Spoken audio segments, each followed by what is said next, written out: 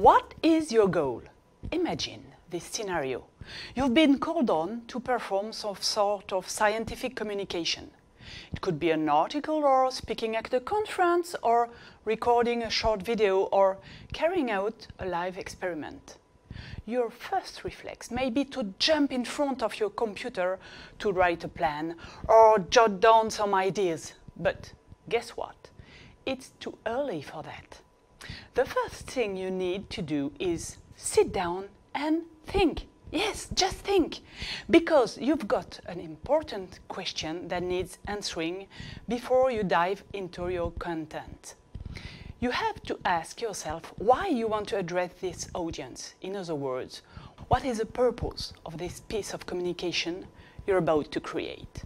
The answer to this question will determine so many details about the scientific communication you are about to prepare.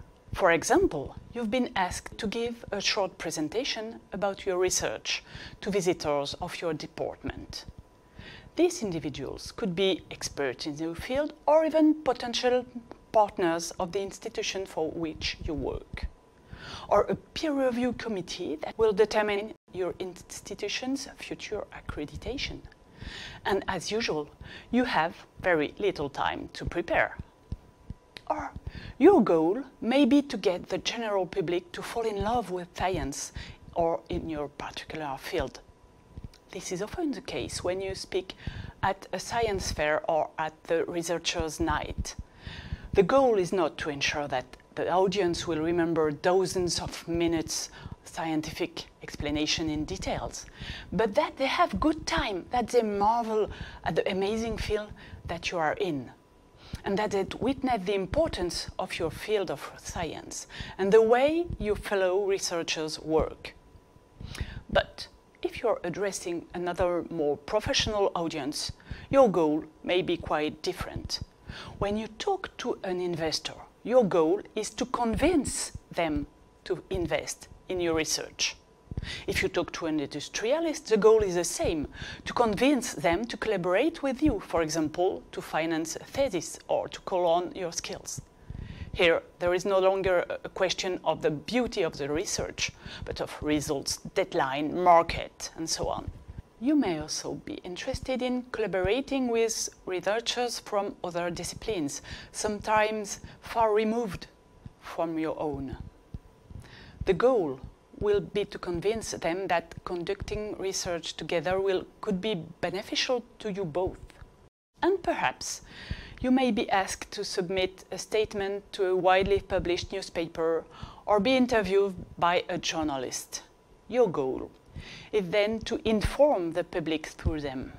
Inform them about the latest research results, inform them about the state of science in your field, help citizens to make informed conclusions on issues that concern them, such as data security, air pollution, artificial intelligence, global warming, or medical technologies.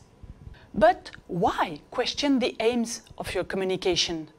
After all, couldn't we say the same thing to everyone, simplifying more or less according to the scientific level of the audience?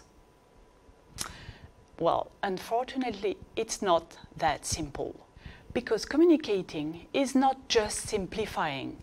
It is getting a message across that people will internalize and remember. Some scientists only want to talk about results, as in what appears in publication.